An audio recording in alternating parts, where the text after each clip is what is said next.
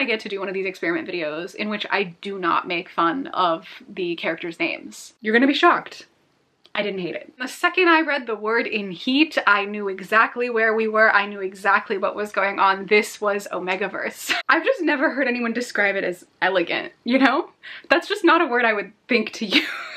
It is quite literally just a more mediocre version of every other fantasy book you have ever read. Hello, hi, welcome. So it's been quite a bit since I've made a reading experiment video. I think the last one I made was the Colleen Hoover video, which was at the end of last year, so it's been a long time. I apologize. I didn't plan to take a big break from making those videos, but life has just been lifing this year, so it was kind of unavoidable. But today I'm finally going back to my roots with a little bit of a twist. We're doing something a little bit different this time around. I'm gonna be reading two of the most popular romantasy books. What is romantasy, you may be wondering? If you don't know, if you don't spend as much time on the internet as I do, first of all, good for you. Second of all, romantasy stands for romantic fantasy. It's pretty self-explanatory. It's literally just fantasy books that are heavily romance-based. So it's less about the fantasy, it's more about the romance. That's a really, really popular genre right now on booktok, on bookstagram, on booktube. A lot of people are reading it. I personally would consider fantasy romance to be one of my favorite genres. And I know there's a little bit of a debate between what is romantasy and what is fantasy romance. If I have followed the discourse enough, from what I gather, romantasy are books that are more focused on the romance and they just have a little bit of fantasy in them, whereas romantic fantasy is more of a fantasy book that has a romance in it. So the fantasy comes first and then it's the romance, versus the romantasy books, it's the romance that comes first and then it's the fantasy elements.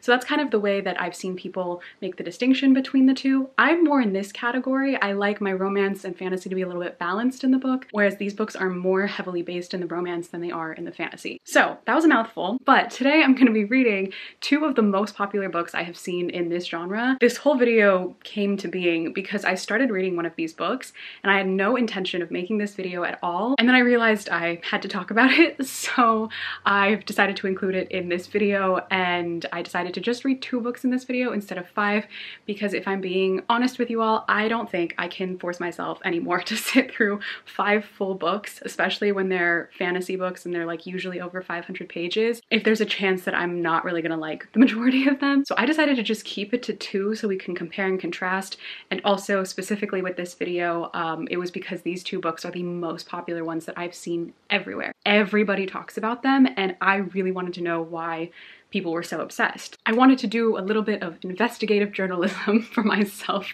if you can call this that, and just see what it is that has made both of these books just completely blow up, skyrocket to the top of the New York Times bestsellers list, and just sell like crazy, and just create cult followings in such a short amount of time. Before we get into talking about the books, I do want to thank today's sponsor, which is Skillshare. Skillshare is an online learning community with thousands of different classes that can help foster your creativity. They have classes on a myriad of different topics, including illustration, photography, animation, music, film and video, social media, and so much more. If you're interested in learning the basics of animation or how to grow a social media following, Skillshare will have a class for that. The class I'm actually taking right now is one taught by one of my all-time favorite authors, Sabaa Tahir, and it's a class entirely on how to write realistic characters, and writing is something I've really gotten more into this year and something I really want to work on. So taking a class taught by an author I really look up to, admire, and respect has been so worthwhile, and I'm so excited to continue working on it. I feel like I've learned so much from this class already, and it's been so helpful with my own writing, so it's making me more excited to work on my own projects and try out other classes to see how much more I can learn. So if you're interested in trying out Skillshare for yourself, the first 1,000 people to use the link in my description will get a 1-month free trial of Skillshare. So again, thank you so much to Skillshare for sponsoring this video, and without any further ado, let's get into talking about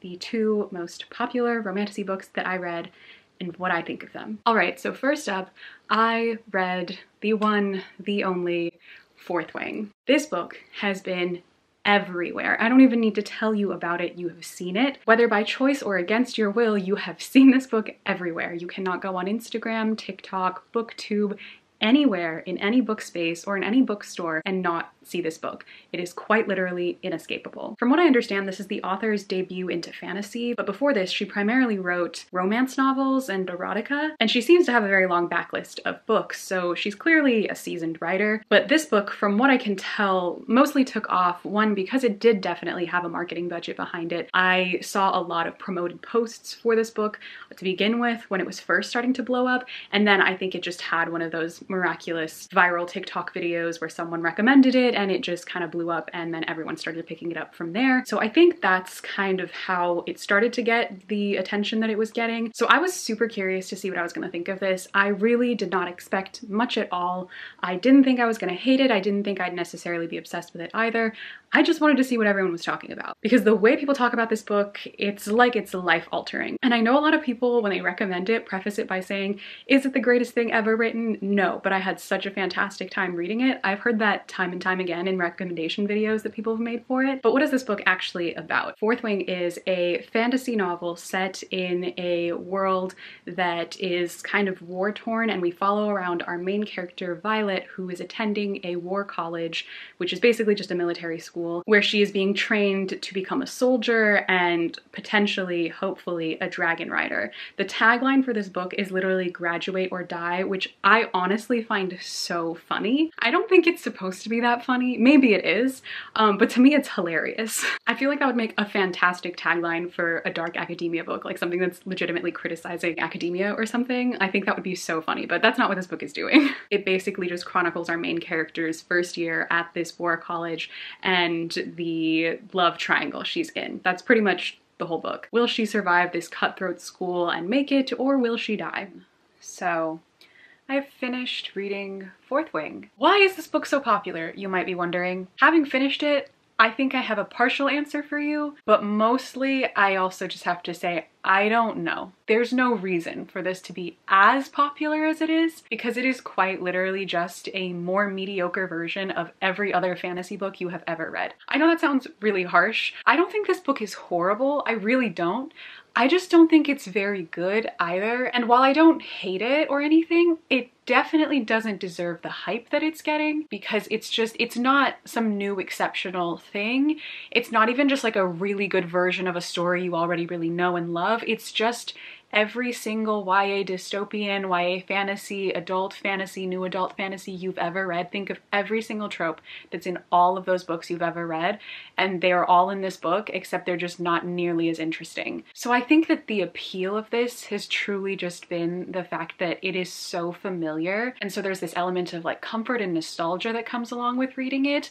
I think that's appealing to people, and I can understand that. I just don't get why it's so intense, like why the love for this is so intense when it's not even a good version of those stories you already know. You know, like this book is quite literally a combination of ACOTAR, Throne of Glass, From Blood and Ash, Divergent, a little bit of The Hunger Games, which I hesitate saying because that's disrespectful to The Hunger Games, and like pretty much every other YA fantasy. There are elements of every other YA fantasy. It reads so much like an early 2010s YA fantasy book, but it's a new adult fantasy. This is actually very much a thing with, I think, a lot of books that get really popular on BookTok, which I think makes sense because the demographic there, at least when BookTok was first blowing up, was people who had just started reading, who had just gotten back into reading after not reading for a long time. And if you haven't read a lot of YA fantasy, I think you'd like this book because it's gonna seem newer and more exciting to you. But if you have read a couple of YA fantasy series, this is just like those. This is a book for people who don't read a lot. I think that's the thing with a lot of TikTok books, like books that really, really blow up on BookTok, because they're pulling from very commonly used tropes. So if you've read a lot, I don't think you're going to necessarily appreciate this in the same way as somebody who either this is just their favorite genre and they only want to read things in this genre that feel exactly like everything else they've ever read, which not judging you for that, I totally get it. Or for people who don't read very much at all. It'll seem interesting or innovative if you don't have a lot of reading experience behind you, so you don't have exposure to a lot of these stories already and these tropes already. But if you do, I don't think you're gonna be as obsessed with this. I mean, I could be wrong. Plenty of people like it who also read hundreds of books a year, but I'm just saying, generally speaking, this is definitely a book for people who don't read that much. You can tell in the way that it's written, in the stories it's borrowing from, and the overused tropes that are in this, which I'm a trope girl. I love good tropes, okay? But when you just see them being used again and again, especially in this way that doesn't offer anything new or anything different or unique, and it doesn't even have to be different. Like, I'm not looking for uniqueness in every single book that I read. Just if it's done well, you know, that's what I'm looking for. And for me, this was just not done very well. I mean, I just compared it to pretty much every YA fantasy and dystopian that I don't like. So the chances of me liking this were not as high. But if you like any of those books, you'll probably like this too. Just know that it's just another version of those books. So if you love Divergent, if you love From Blood and Ash, if you love Throne of Glass and A Court of Thorns and Roses, you'll probably love this. If you don't like those books, some things about this are better than some things about some of those books, but overall, I don't think you're really gonna like it either. You may give it like 3 stars and think it was okay, but like overall, I don't think you're gonna love it. It's like when you read a ton of fan fiction about the same couple over and over again and you never get bored of it because you just love them so much, so you'll read about them falling in love in 1,000 different ways. But then you read one that's just like the exact same tropes as all the other ones that you've been reading that you loved, but this one was just like kind of mediocre compared to those. That's how I think about it. Anyway, my overview or general thoughts aside, let's get into my personal thoughts and the specifics of why I didn't really vibe with this. First and foremost, I just want to say I went into this expecting kind of nothing. I didn't expect to love it because 1, it was blurbed by Jennifer L. Armentrout on the cover, and we all know how I feel about From Blood and Ash. And 2, I don't have that much faith that I'm going to love most popular BookTok books. Just the track record, it's, you know, it hasn't been good. So I didn't have high hopes, but I didn't think I was gonna hate it. I was just truly curious why so many people were so interested in this book and why it's everywhere. Like, why is it as popular as it is? I really wanted to answer that question for myself. And I had no intention of making this video. Like, I wasn't even going to talk about the book until I started reading it. So first, let's start with like the positives that I have to say, because I do actually have a few things about this that I did like. I genuinely enjoyed the dragons because, you know me, I love dragons in fantasy. They're like one of my favorite elements in fantasy books. If there's a fantasy book with dragons, I will want to read it. So that was definitely a big appeal for me. And the dragons were easily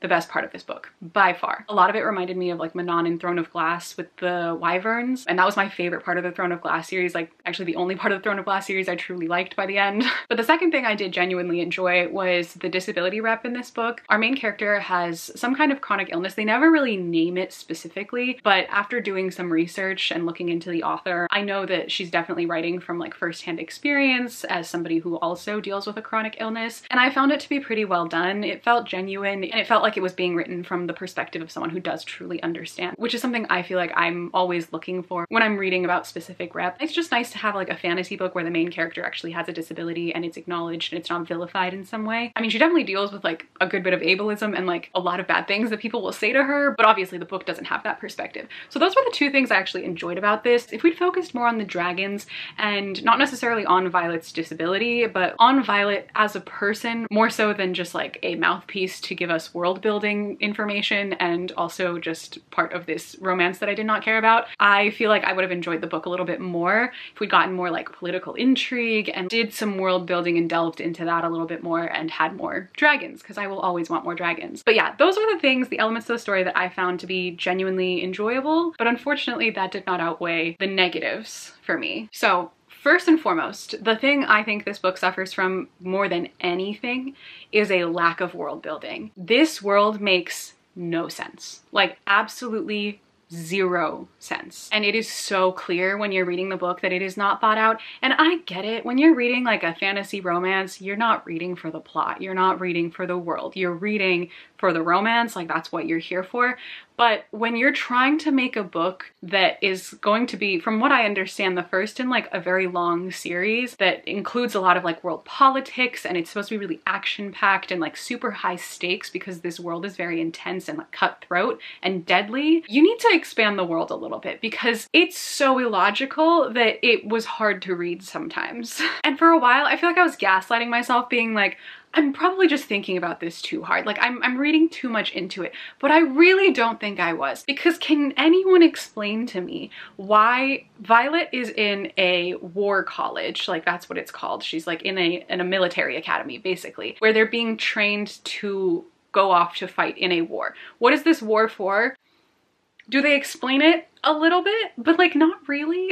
They're just being trained as soldiers, and she's kind of forced into this war college by her mom. At this college, they're just killing off people every single day. Like if you don't make it, you're not going to make it into the actual military. They just kill you off. There's like a death count, a death toll every day. It's kind of like in the Hunger Games where they would like announce the deaths at the end of every single day during the games. They do like the same thing. That's why I compare it to that in some ways. And it's like super deadly. Like there are people dying left and right constantly. Why are they killing off people that they could be using for their actual military? That just doesn't seem effective. Also, what are the politics of this world? Why are we fighting this war? What is the war for? Who are the two sides? They kind of start to explain it by the end, but like not really, and not clear enough. So it's really confusing what's going on. And it's not because it's a fantasy book and you're kind of confused. It's because it's not well described. It's not well thought out. It's not well explored. It's not well built because there's like no world building. You get all of the world building through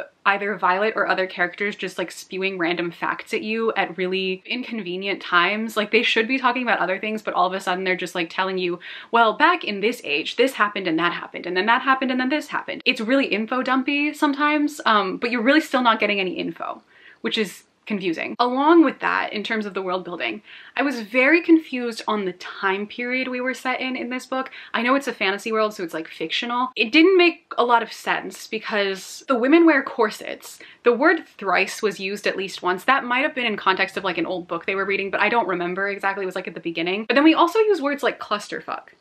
So I'm not really sure where we are in time and space. The other thing about it that I feel like didn't help with the world building element and made it feel underdeveloped and also just made the book feel very oddly paced was the fact that we had just like so many time jumps. The book takes place over the span of like about a year, I think, and it just jumps in time constantly. Sometimes it'll be like a month passed and like nothing happened, and then it's like 3 months later and like nothing happened in between that time. So we're just like skipping through a lot of what I feel like is essential to, you know, building the world in which our story is set. It was odd in that sense. The pacing was really, really weird to me. It made the book read very fast-paced, which is another reason I think that people really enjoyed this. It's so fast-paced. It took me forever to read it because I was bored, but the book itself is fast-paced. So you will get through it pretty quickly. There are definitely sections that are way more interesting than other sections. Sometimes there's like nothing going on for so long, and then suddenly everything is happening all at once. And I honestly feel like nothing was going on forever in this book until the very, very end. It was like really low stakes despite the fact that someone's like dying on every other page, which also you just like don't care that they're dying because you don't know them. Anyway, pretty much nothing is going on for the majority of the book. And then we like bond with the dragons. We learn about the dragons and everything. That's a little bit interesting. I was into it at that point. Then it gets really boring again. And then at the very end, all of a sudden we go from doing nothing. Suddenly it's all out war, like all out war. I don't know if other people felt this way when they read it, but that scene, like that whole ending sequence, which I think a lot of people really liked because the ending was very high stakes, very action packed, and there was just so much movement, so much going on. I think people like it a lot because it's so involved, but I felt like it was really, really convoluted. The choreography of this fight made no sense. It was like we were jumping from one place to another with no explanation. I couldn't visualize it. Usually when I'm reading a book or like a fight scene or something, sometimes it's a little confusing to visualize, but you can kind of like grasp where you're at. I had no idea what was going on that entire fight. Along with all of that, this book was, like I mentioned earlier, because it was so similar to every other YA fantasy book I've ever read, it was so predictable. There was not a single thing, like I swear to you, not one single plot twist or event that happened in this book that I did not predict.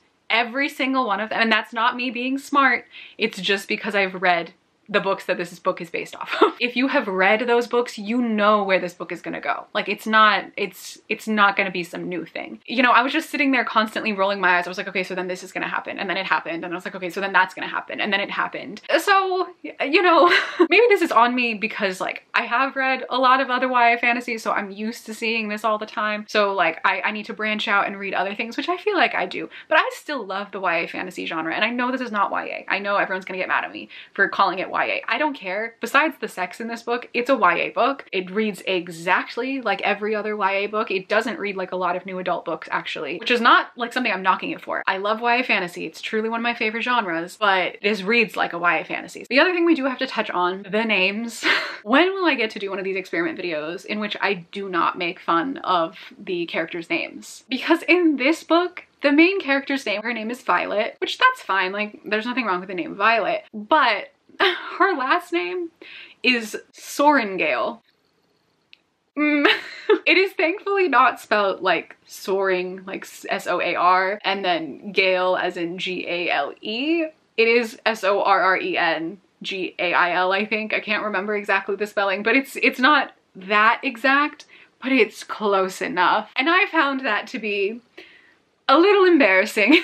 A little cringe. It was just a little too on the nose for my taste, personally. It's not nearly as bad as Lily Blossom Bloom or America Singer, but Sorengale is kind of close. For a dragon writer, it's a little too much.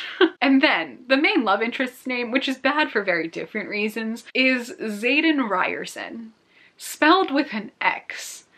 And like, listen, am I getting petty? Maybe. But I just hate that name. That name sounds like the main character of a Colleen Hoover novel. Like that's the same thing as like Ryle Kincaid or Ledger Ward. Like it's just the fantasy version of that because you spelled it with an X instead of a Z. Xaden Ryerson is a bad name. I'm so sorry. I'm like not even sorry. It's a bad name. I'd literally rather take a Sarah J Maas name like Rhysand or Kale or Tamlin. Like those are better names than Xaden Ryerson. So while we're on the topic of the two main characters, the romance is a thing we have to talk about because that's what everyone's reading this book for. It was fine. I don't hate the romance. I don't actually hate anything about this book. There's one thing I do hate, which we'll get to. I didn't care about the romance. And if I don't care about the romance, I'm not gonna care about a fantasy romance book because like that's the whole reason you're reading the book. Nothing about Xaden was interesting to me. Nothing about Violet was that interesting to me. I will say I did not actually really hate Violet. She was not as annoying as a lot of main characters in fantasy novels can be, female characters, because sometimes they just write like the worst main female character you've ever read about and she's like such a pick-me and it's so annoying. Violet wasn't like that. I didn't hate her at all. I definitely liked her more than Xaden. She was a lot less YN than some of the main characters in a lot of those fantasy novels. So I did appreciate that. The romance itself, like there was just really nothing there for me. I can get why people might like it. I just didn't find it that interesting or unlike anything I'd ever read before. And again, just like a watered down version of things I've already seen. There were a couple of things about it that were like kind of cringe to me, specifically the fact that his nickname for her is Violence, which just kind of doesn't actually make any sense because she's not violent. And that's the whole point. And like, I don't know if that's why he calls her, there's no reason he calls her Violence. He just calls her Violence. It's supposed to be cute for some reason. I don't know. I'm not really a pet name person. So like, I don't really like that very much. I'm not a nickname person. And then there was one specific line that I wrote down that I just found to be so cringy, which is at the very, very end, but it's not a spoiler and it's something that Xaden says and he literally says, and I quote, "She exists and I get turned on," which was a lot. Like it's kind of funny, but it wasn't supposed to be funny. That's the thing. I feel like if this book was a little bit more comedic and if that was said in more of like a humorous way, even if he was serious, if it was said in more of a humorous way, I feel like it would have been fine. It would have been funnier, but he was like dead serious and I was like, oh no. And then the very last thing that I want to talk about, the thing that like before this happened, I was like, this is fine. Like, I don't really get why people love this so much, but it's okay. Like, max, I'd give this book 3 stars. It's like, whatever. Like, it's not for me, but I can understand. It's just, it's okay. And then this happened, and then I was like, no, I've had enough. I don't like this book. And so from there, it was like very much downhill. And this is unfortunately kind of in the middle of the book. So I did not enjoy a good bit of it because this happened kind of soon. And that's because we introduced a little sprinkle of Omegaverse into this story. So to talk about this, I'm gonna have to talk very lightly about a spoiler. It's not a very like serious spoiler, but if you don't want to hear anything about this book at all in any way, I'm gonna leave a picture of the book cover on the screen so you can mute me until the cover is gone and then you can come back and listen and I'll be done talking about the spoiler. But again, it's a very light spoiler. Like it's not actually anything related to the plot, but if you don't want to be spoiled, just mute me for now. So in this world, people bond with dragons, right? So when you bond with your dragon, you can feel everything that your dragon is feeling, like all of their emotions. They can communicate telepathically. And so when you're bonded with your dragon, you can feel physically when they're in pain. You can feel emotionally when they're going through something. And so Violet's dragon is mated with another dragon. One night, she wakes up in the middle of the night in a cold sweat, feeling overcome by lust. And I think you know where I'm going with this. Her dragon is with its mate, doing things.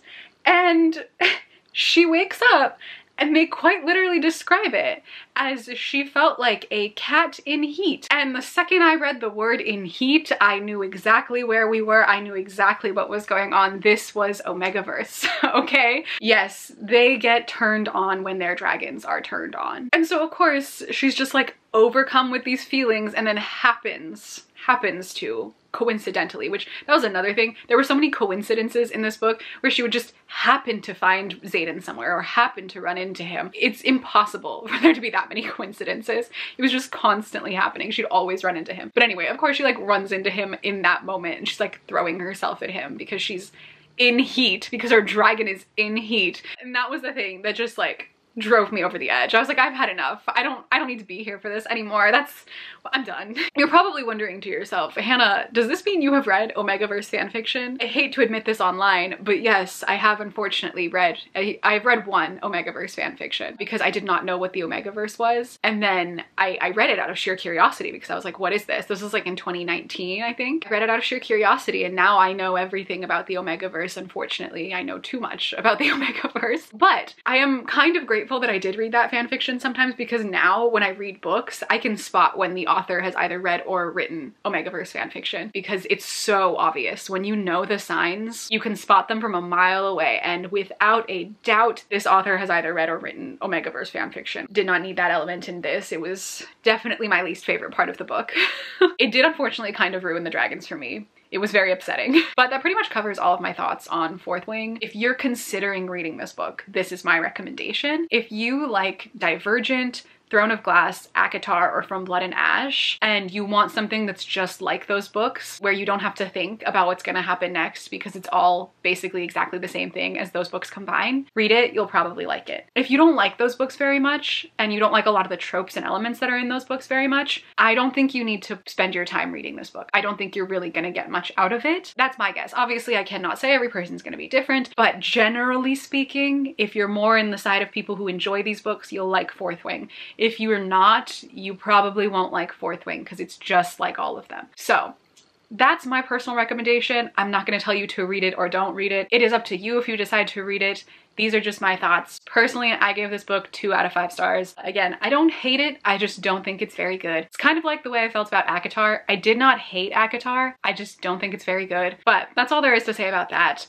So on to the next book to see how that one fares. All right, so the next book I read was The Serpent and the Wings of Night. This was a book I saw a ton at the beginning of this year on TikTok and on Instagram. Everyone seemed to be reading and recommending this, saying that it was even better than ACOTAR, which I know I'm not an ACOTAR fan, so this book is definitely meant for fans of Sarah J. Maas and that series specifically, but I kept seeing it everywhere, and so many people were saying it's so much better than that series. It's just so good. Everyone has to read it. It's some of the best romantasy out there. And again, this is another book that I knew absolutely nothing about before I went into it, other than seeing everyone's praise for it, apart from the fact that it's about vampires. I'm coming to you, I think, sitting in exactly the same spot I was sitting in when I was talking about Fourth Wing. It would seem like I haven't moved, except it's been like a whole month since I read that book, and it took me a whole month to read this one. I feel like that might give you an idea of where this is gonna go. I have my green juice because a girl needed energy, and my sweater just felt extremely appropriate. I literally just basically crawled out of bed to film this. It feels like the right way to talk about this book, I think. So, The Serpent of Wings and Night. The Serpent of the Wings and Night? I'm still unsure about the number of articles in this title. I don't know how many thes there are. Okay, The Serpent and the Wings of Night. That is what it's called. That's the title. I read The Serpent of the Wings and Night. Did I say it right? I still don't know. I posted that I was reading this book on my Instagram story, and this was after I'd already posted about reading Fourth Wing, and several people were saying they liked it more than Fourth Wing, so they were curious to see what I was gonna think, but they thought that I might like it a little bit more too. I will start off this whole review by saying I think you were kind of right. I do like this a little bit more than Fourth Wing, which is not a high bar, but I do like it a little bit more than Fourth Wing. I just think it's more interesting overall.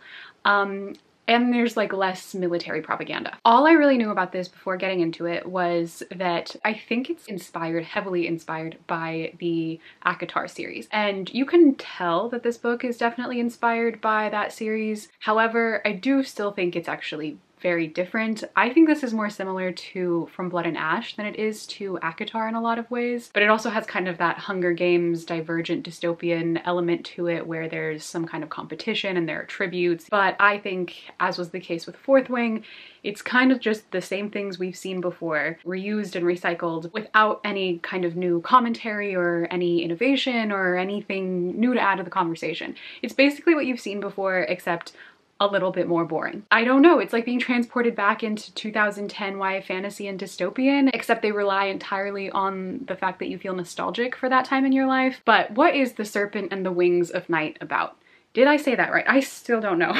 Anyway, what is this book about? One of my main questions while I was reading this book was, what is this book about? Because it was really confusing because there's like no world building. I will say though, there's more world building in this book, or at least better world building in this book than there is in Fourth Wing. But the bar in that was really, really, really low, like astronomically low. This one wasn't that much better, it was just definitely better. Bear with me, I really don't understand this universe at all, and I'm trying my best. From what I could grasp, this takes place in a fantasy world where vampires exist, and vampires exist kind of alongside humans, but they have power over humans and they are taking over their cities and destroying them and killing off humanity basically. But the vampires are also at war with each other based on different houses, and so there's conflict within the vampire houses as well. So we follow our main character, whose name I literally don't remember even though I finished this book yesterday. Oriah. Her name is Oriah. Our main character Oriah is a human, but she was adopted as a child. She was adopted by the king of the vampires, Vincent. Like, that's all I know about him. His name is Vincent. He's the king of the vampires and he's kind of ruthless. He adopts her when she's young, and so we're getting her story when she's now, I think, like 21 or 22 years old. So she's basically just this human girl living in the vampire world who wants, I don't think to be turned into a vampire, but somehow kind of be turned into a vampire. I'm a little unclear on exactly what she wanted, but I know she doesn't want to fully stay human. So she enters this competition, which I'm also kind of unclear on what this competition is exactly. I know that the prize is that the winner, like the victor, literally called the victor of this competition, basically gets like a wish granted to them, and she and her father Vincent want her to win and want her to get this wish, but she's human and humans don't enter this competition. It's like a vampire competition. So she's like the only human in this entire competition with all of these other vampires. Again, I'm unclear on what the competition is exactly. I just know people are killing each other. I don't really know why, they just are. That's just kind of how it is. I am also confused on how she is so strong even though she's human. We do kind of get an answer to that at the end, but I'm kind of confused on why nobody else is that confused about how she could possibly keep up with vampires on this level. You know, it's not very clear. Anyway, doesn't matter. Oriah enters this competition, and in this competition is where she meets our main male love interest, Rain. I think his name is Rain, but it's spelled in like that very Sarah J Maas way with like too many extra letters and it's just confusing. Anyway, Rain is a vampire and they're competitors in this competition, so it's a little bit like enemies to lovers. Yeah, that's kind of generally what this book is about. The book gives you a content warning at the very beginning, which I very much appreciated. I thought that was really nice that they do tell you that. And there's definitely some pretty heavy stuff in this book. One of the main themes of the story is SA, so just know that if you decide to read it, do read the content warning beforehand, but that is a major theme in this story, so if it's not something you're comfortable reading, probably skip this one. So I do think that this book is a bit darker than something like Fourth Wing. Fourth Wing definitely reads a lot more like YA, like I mentioned in the review for it. This one does read more like your classic new adult. So if you were to compare this book to any book that has good world building, it has garbage world building, okay? The world building is not good. It doesn't make any sense. It's just not even there. But if you were to compare it to something like Fourth Wing and From Blood and Ash, there is some world building there, so I have to give it some credit. It's more along the lines of something like ACOTAR that definitely had a little bit more thought put into the actual politics and world of the story versus those other books that had like no thought put into those. So it wasn't good world building, but it was better than some of these other books that I didn't like. I will say I would give this book a little bit more leeway because from what I understand, this book is self-published. And when something is self-published, it didn't go through all the processes and all of the different people that a traditionally published book goes through, several rounds of editing. You don't know how many times times the author edited the book. So for a book that's self-published, I can be a little bit more lenient on it with how repetitive the story was, which was definitely one of my grievances with this book. I'm not gonna look at it the same way that I will look at something like Fourth Wing, which was traditionally published and also extremely repetitive. They had more chances to fix that. A self-published author doesn't have the same resources to do that. Anyway, the book was very repetitive. There were certain phrases, specifically every time the main male love interest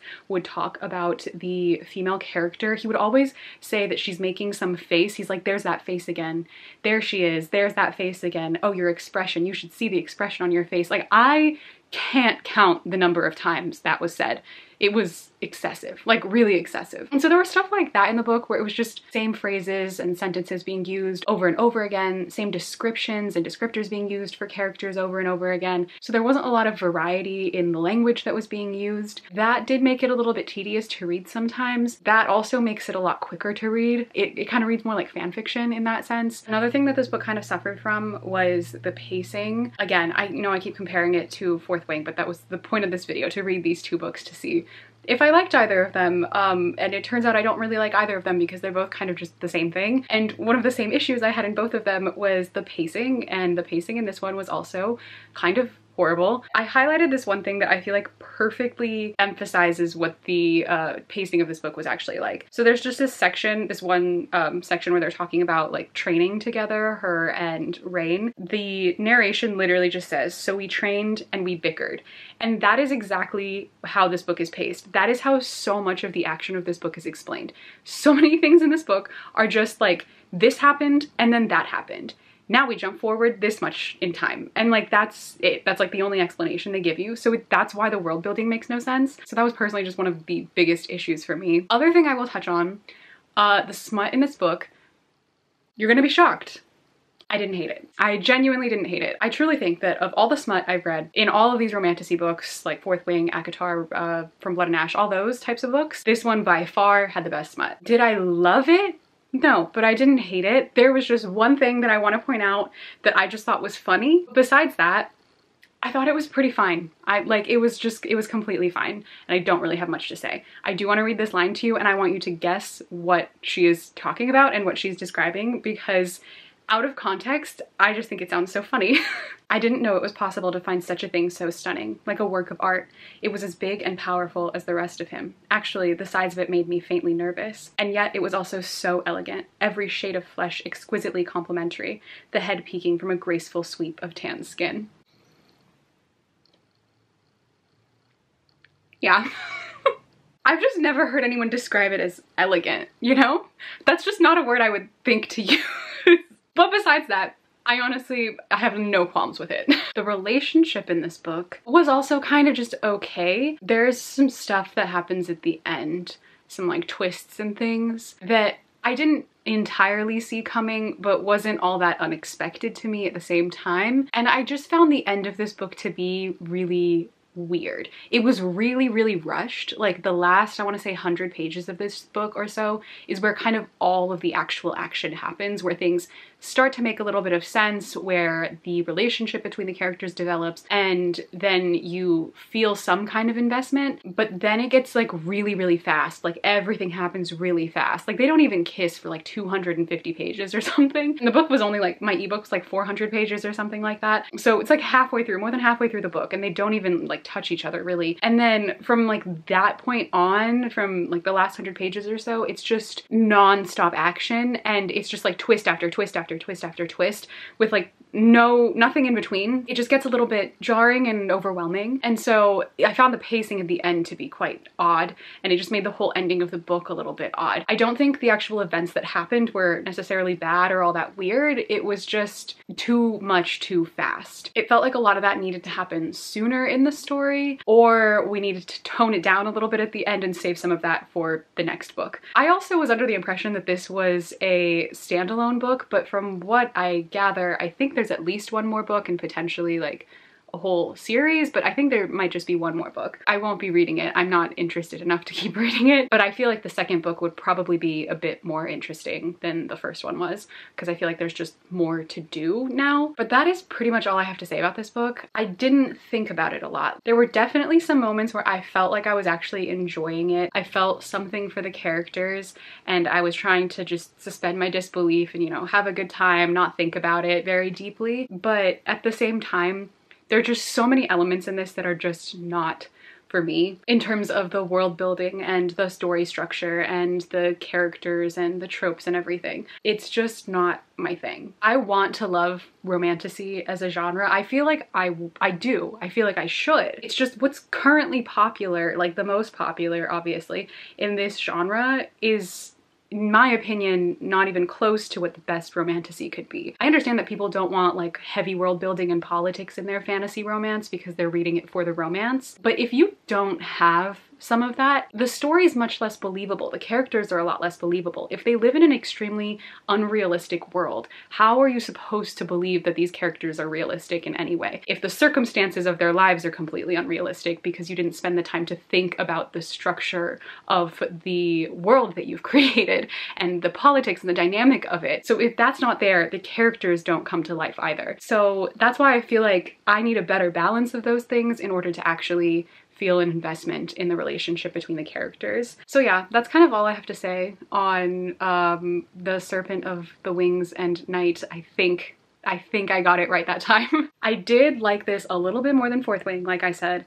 I think I'd give this like 2.5 out of 5 stars. I still feel like I'm being kind of generous with these ratings. Like, these are not good books to me. Like, I don't like them. They don't rank very high for me at all. They're not 1-star books because it's not the worst thing I've ever read, but it's not up there either. So we're gonna go with like around a 2 to 2.5. I think I gave Fourth Wing a 2, so we'll give this one a 2.5. I might change that, but that's kind of what I'm feeling right now. They're not horrifying, but they're also not good. So do with that what you will, but my personal recommendation, try something else. I don't really think this is worth your time. But there you all have it. That is it for my thoughts on Fourth Wing and The Serpent and the Wings of Night. This is far from the most difficult or agonizing experiment video I've had to make, partially because I only read 2 books, which I think helped a little bit, but also because they weren't like horrific. If you're just trying to have like a good time and you really don't want to think at all, like absolutely no thoughts, head empty, maybe you'll like it.